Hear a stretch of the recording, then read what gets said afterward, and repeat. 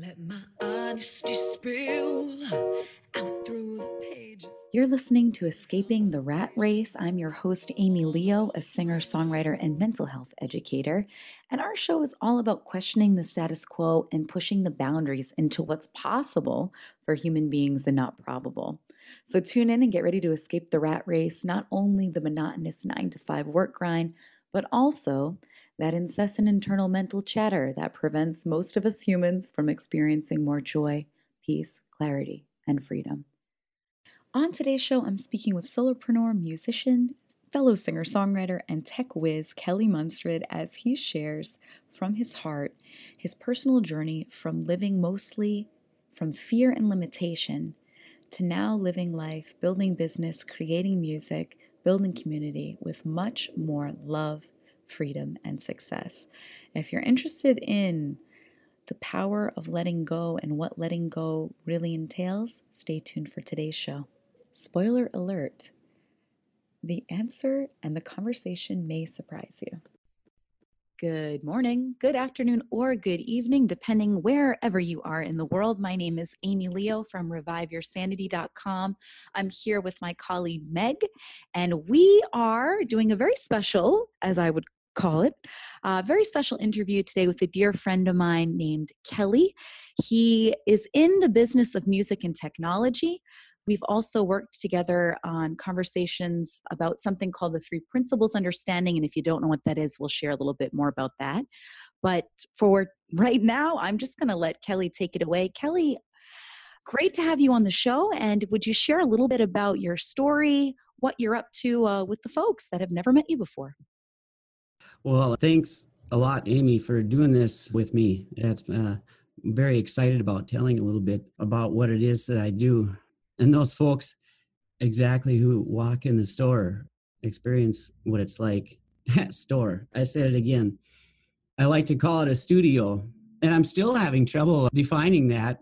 When I first decided to do this, which was actually many years ago, I was too afraid to do it, of course. And I stayed as a person underneath the right-hand man of the owners in the 2 business I worked in for over about 20 years in business now with the schooling. I finally found out that being under the wing just wasn't for me, and I needed to go back to that dream of running my own business.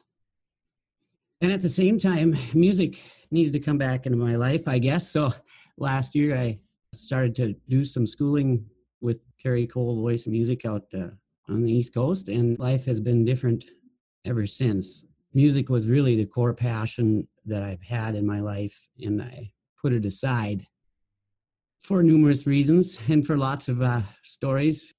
It's hard for me to not talk about 3 principles, actually. I was considering how in the world I was going to explain how my business has thrived without it. I actually wouldn't know where to begin there. So I kind of want to let you guide me maybe towards that a little bit and see if I did in fact answer your question as to why it is that I've started this solopreneurship, if you will. Great. Well, I think there's something so common and so human in your story, Kelly. I mean, as a fellow creative, as a fellow singer-songwriter, and it doesn't matter what it is, whether your passion is music or like for Meg, I know her passion is travel and doing adventure sports, or I've got friends of mine who are writers. It's such a common thing that those things to which we have such a unique relationship with, those activities that we light up when doing, how easy it is for those to kind of stop having a presence in our life.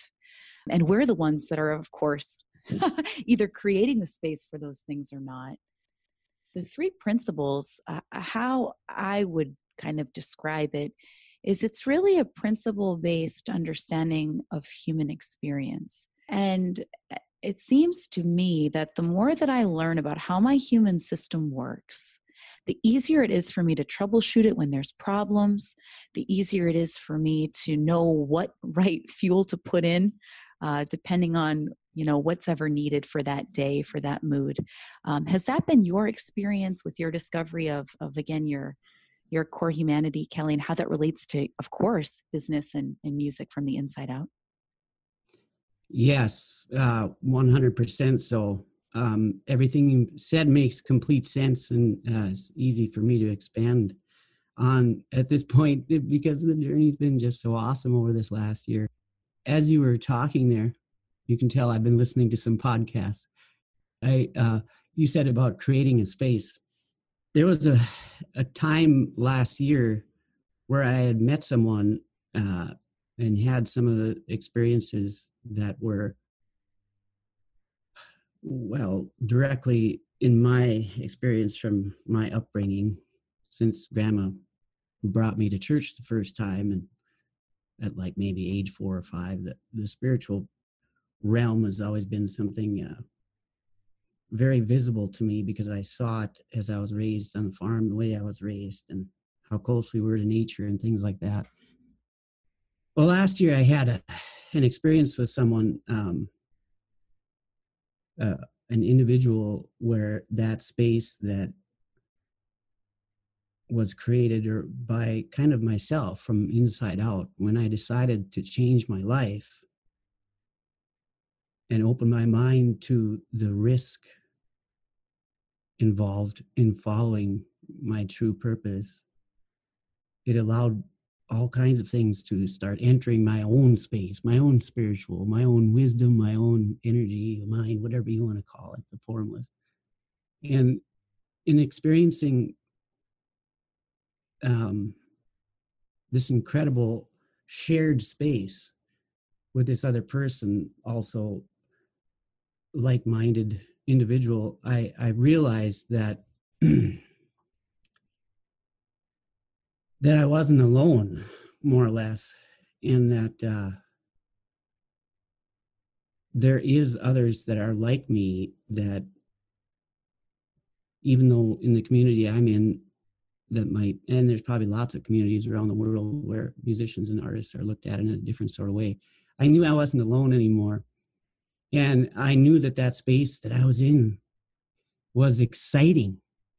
And I was already excited going into it. I dropped everything about myself because I had to change myself in order to move forward. I had to not be this business-minded person that I was under the wing of the owners anymore, task-driven, and everything had to be laid out in its perfect order, looking for happiness somewhere out there when it was all along, it was just right inside me. And experiencing that space with someone else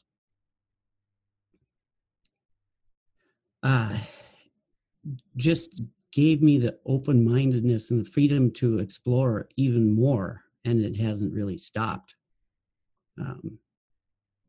So I brought that to my business, and the space that I'm sitting in my chair right now, every piece of me, object that is left in my life, is still in this studio. So the whole space is me, and I keep trying to fill it up more and more. And it seems like the more that I do, the more the people that walk in feel that same very experience that I did.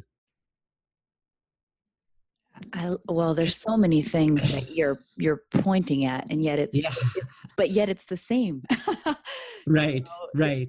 It's all kind of this theme of this universal wisdom or creative force or connection. Another word people use is love. But all of those words are in my view pointing to the same thing. Again, this inside out experience of the world. And I am curious as to, when I speak with some folks, they have an idea that change is really difficult, that it takes a lot of work, that they have to implement certain techniques or study with certain teachers. And I just am curious as to what was your experience with change specifically? What does it look like for you? When you say change, one of the things that I was drawn to instantly was when I realized that I could have known this so many years prior, how simple it was. And what you said at first there, to do things, to find this experience, and there's really, the less you do, the better it becomes. And it was hard. That change right there was the hardest part, was to know that I could have been making it that easy by just letting go of all these concepts that I had about the way things should be in order to be happy. That's beautiful, Kelly. And I want to just kind of, if I can make sure I'm hearing what you're saying correctly, that what you know now that you didn't know before was really the fact that each one of us is only living in the experience of our concepts at any given time, that we're only ever living in the experience of our own thinking and our own perception all the time, no exceptions. Am I correct in getting that that's what you're pointing us to, or would you like to further elaborate on that? We're always, yes, but we can drop those concepts if we're in that thinking. Let's think of a story. Even just yesterday, I was at a job site. And of course, these job sites are amazing to begin with. Some of the things that are coming out of it, I had no idea how I was going to make it through. Every month I've made it through, and I just do. Well, here it comes, this awesome job. Anyways, I'm on the job site and getting towards the end, but still have a ways to go. And the internet connection started getting poor, and that's when I was like, oh, this customer, this.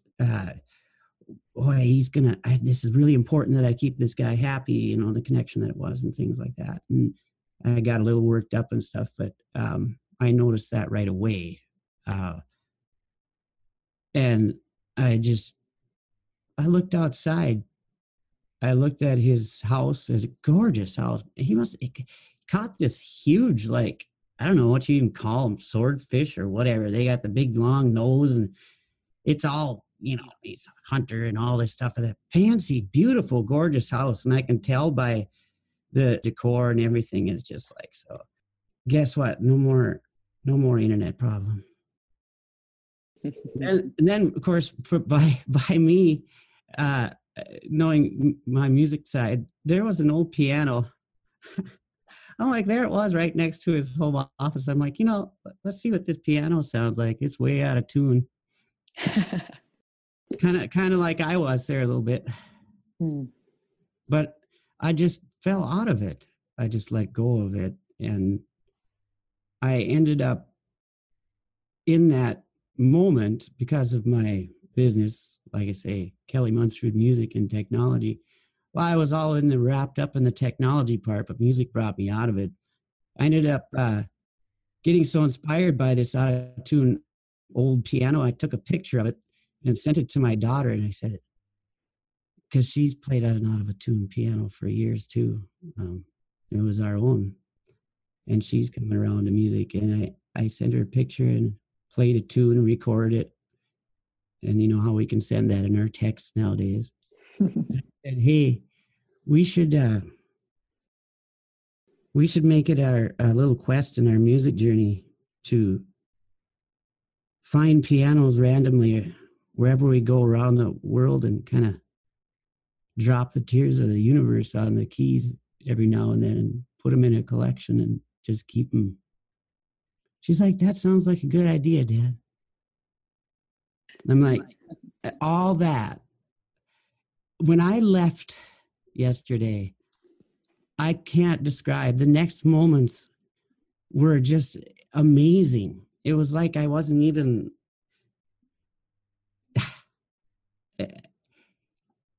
And here I go. I'm off on a story. And but this is what it's like. How do I describe it better? And here again, this is where it's hard for me to have a conversation about how well my business is going without talking about three principles.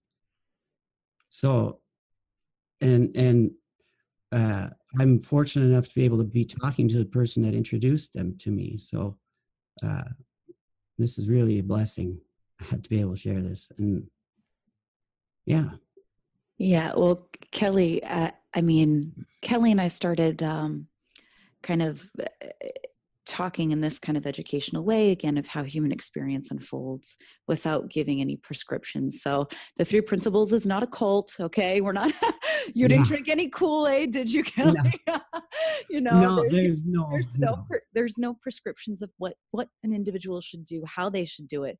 And ironically, Kelly, what I get when you're sharing your story so authentically is that you're having this moment-to-moment experience of being in the present, of living in the now, but you're not attempting to go there. It's happening in an effortless kind of way. You didn't have to sit down and go meditate.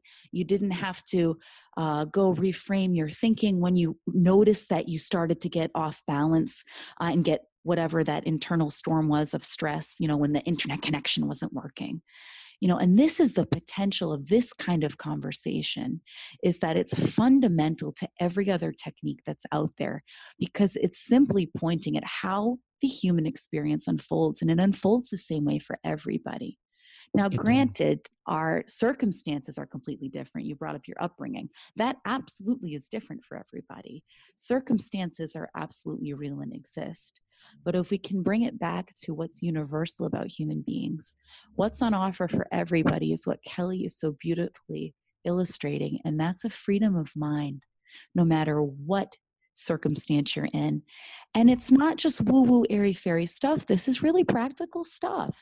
It's helpful. It's helpful to take action from a state of mind that is clear, or to have clarity, instead of, how I can describe how my life used to be before having this conversation. And I studied a lot of psychology, a lot of personal development things. And not to say there's anything wrong with that, but I still had a misunderstanding fundamentally of where my experience came from. So it was like I was a ball in a ping pong machine going back and forth, back and forth. And, if I fell in love with this guy, life was the best in the world. Oh, my dog died. Now it was like, oh my gosh, all these emotions, or, or my bills were late, all of a sudden, all of these circumstances then look like things were happening to me, that I was a victim. And the more that I've kind of played in this idea that that's not true, the easier it is for me, like what Kelly's describing, the easier it is for me to deal with the logistical, absolutely real things in my life in an efficient way that they get solved quicker and with less mental strain for me. I just think it's beautiful what you're pointing the listeners to, Kelly. Well, I appreciate that. I did catch from what you said there and how I brought up my upbringing and my situation, and music and technology, and maybe associating the music and my daughter there like that. I'd also like to point out again that coming from a business background that I did, building an internet retail business is what I did, and all these things. It doesn't matter what occupation you have. It doesn't matter where you are in life. The person that matters is just you. The source of your happiness is inside you. It's not out there. It's not when you get the next promotion. It's not all these things we set in front of us to attain and try to achieve. I remember Meg is on the phone too. She's talking about fitness. The relationship I have with my body is much different now. That body is what gets me around to be able to share these experiences with other people. It's important that I keep this thing working, and it makes me feel better, and my light shines bigger when I feel good. And we might say that, well, that's easy to say, but I can tell you I was way overweight. I mean, my recovery from that is unbelievable, but it wasn't because here again, it wasn't so much I made a schedule and a routine. In fact, I still haven't even stepped on a scale. I don't even want to measure it because I'm talking to my body from inside. I'm saying, come on, my soul, or that inner part of me that knows the message that needs to get out, that says, I want to be heard, just like any of us want to be heard, no matter what we do. We've got to talk to that body and have an agreement to say, okay, you and I, we've got to get along because I'm not able to do what I need to do. Come on, let's go. I don't know. I look at it, everything like that, a lot more lightheartedly, but just that everyone has a, the ability to find this because we were given this. These two, Meg and Amy, are going to do this retreat that I've been so excited about all year, and I might not be able to go, which is one thing or another. But when I consider it's being called a retreat, right? Yes. It's a retreat. I was thinking about this the other day. I'm like in war when they say retreat, fall back, and they're running away from something, running away from the enemy. When you think of a vacation, I need to get away. I need to get away. I can't, all these problems and everything else.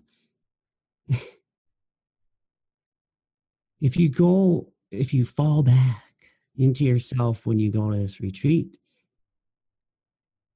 you'll be coming home already before you left home, and you will realize by the time that you go back home that you really didn't. You get back home from vacation and you unpack your suitcases and you realize you got to go back to that job, and you think you've got all this new attitude, and about 6 hours into your day, you're right back to where you were before. And you're like, why? This vacation was supposed to make me feel better. I'm supposed to be happy now. I haven't figured out how to perfectly describe it, but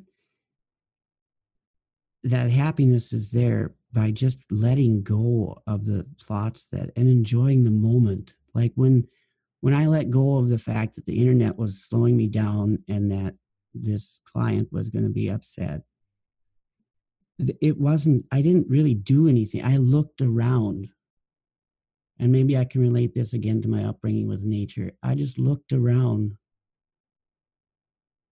my surroundings, and that anything, even an object, can pull my train of thought. That's how many thoughts are going through our. And if we attach, we have this tendency to attach to the worst ones. Yes, we do. Oh, and we hold them and we build them up like this big mountain of the only way. It's like this mountain of happy that even if you wanted to, the fences get higher and the walls get bigger because you're just not looking at the person standing on this side of the wall. And if you turn around and just look, there might be a completely different version of life, like when you were sitting on that park bench. Amy, you should tell that story again. I've been talking too much. Yeah.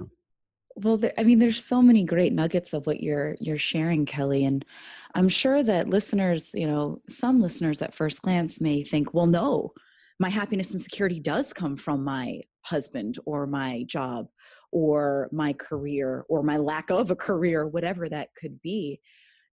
But secretly, everybody is kind of onto this. So if you're getting that kind of knee-jerk reaction of feeling pessimistic or how this is practical in your life, I invite you to just sit with that and just start to be aware that this may be a lens through which you live life. but it's just one lens of life. It isn't the absolute reality. It's just an opinion. It's just a perspective. Because as human beings, we are physical bodies, like Kelly said, and we will always, therefore, be interpreting things. We don't have direct access. Our brains are sitting in this dark skull. They don't have direct access to the world outside. They only rely on signals from the body and impulses in our brain to make meaning of that. So there's something beautiful about this piece that Kelly's sharing, that everyone kind of knows, or they've seen people go through this. I mean, as singers, think of our idols, Kelly. We were told growing up that if you're a famous singer, that then you'll have it all when you've got the wealth, the fame, the girls, the whatever. But yet, so many extremely talented, successful singers kill themselves, or they're addicted to drugs, or they've gone through 8, divorces, or whatever. So clearly, if we really get honest with ourselves as a race, we can see that things aren't lining up to how we think it is, or how the media, or again, our dominant cultures would lead us to believe.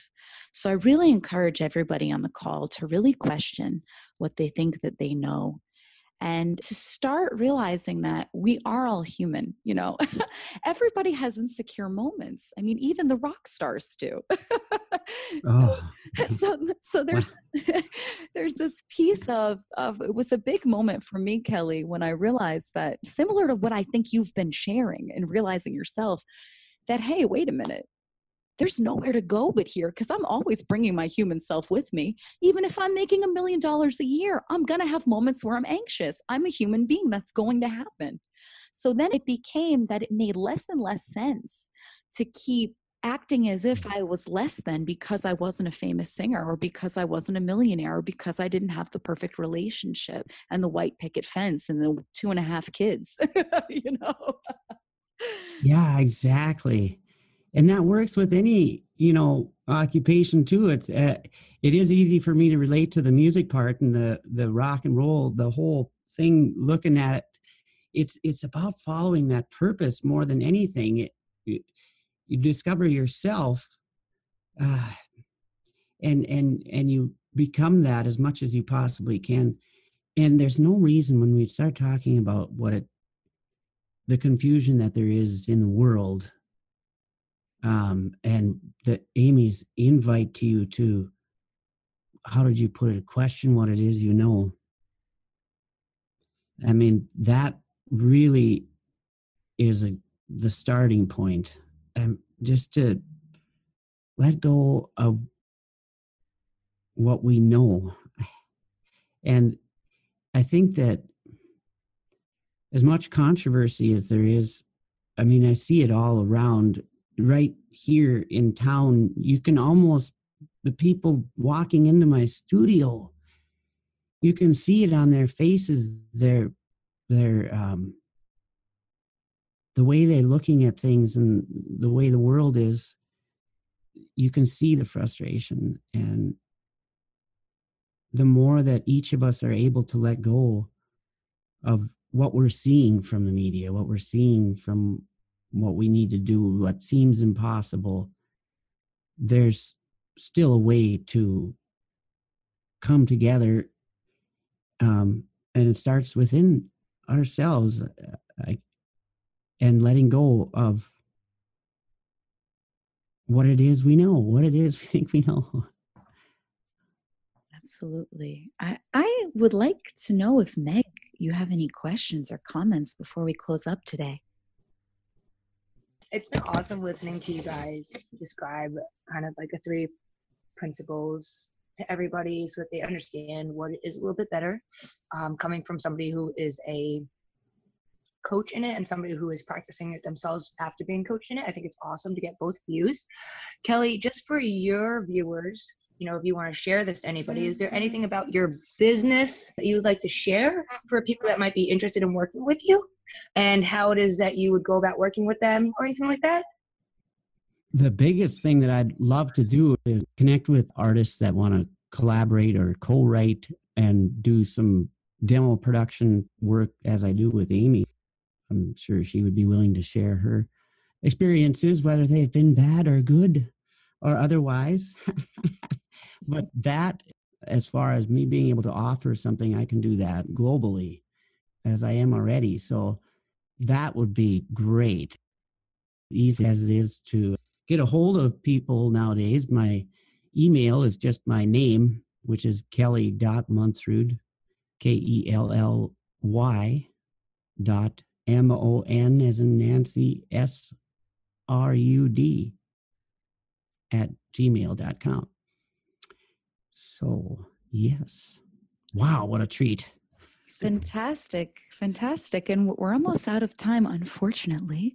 But Kelly, if you could share what is, this might be a loaded question, but what's the biggest difference that understanding where your human experience has come from has made on your life? It would be the fact that I'm going to maybe say it in a way that's kind of hard to grasp, but I can live in form and accept the formless and almost feel as if not having control is the best, most awesome, wonderful happiness of experiencing every moment that it's indescribable. And it brings out nothing but new insights. Beautiful, simple, really simple. For the listeners that are curious in learning more about what we are talking about with the three principles, feel free to reach out to me at Amy, AMY, at AMYLEO.com, or you can learn more about the retreats that we are offering at reviveyoursanity.com. Again, that is reviveyoursanity.com. It has been an absolute pleasure having you on the call, Kelly, and to have seen your growth throughout the past year has been absolutely inspiring. Thank you. Yes, it has been. It is a gorgeous thing. Oh, indescribable. Amazing. Well, great. And I hope to have you on the show again.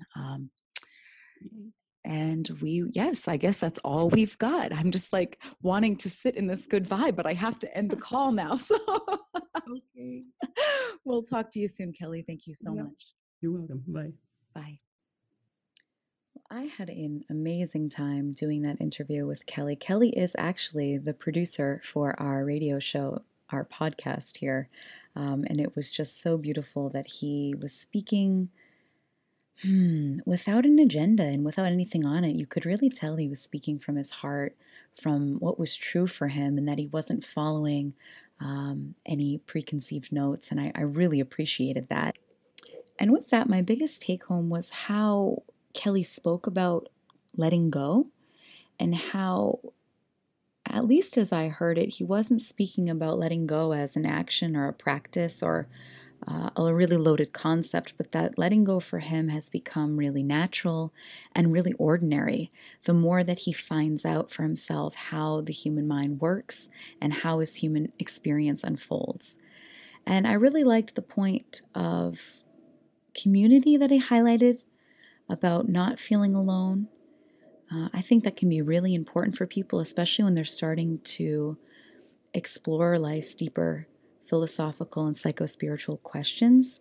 And the one thing that stuck out so clearly to me was how Kelly's awareness and understanding of how thought and consciousness actually work, how that impacts every aspect of our lives, every moment of our lives, and that simply recognizing that allows Kelly to fall into a space where he can actually be more effective in his business and his music because he's coming from a wiser place, he's coming from a quieter mind, and he's not as limited with all of the ideas that he previously had about the world or about music or about building business or about family. So I really appreciated today's interview. If you want to get more inspiring and practical conversations like this delivered right to your device, you can subscribe on iTunes. All you've got to do is type in the search engine, Escaping the Rat Race with Amy Leo, and that will come up. We also have the podcast series available on a variety of other platforms such as YouTube, and also we'll be moving on to SoundCloud soon. So until next time, keep rockin'.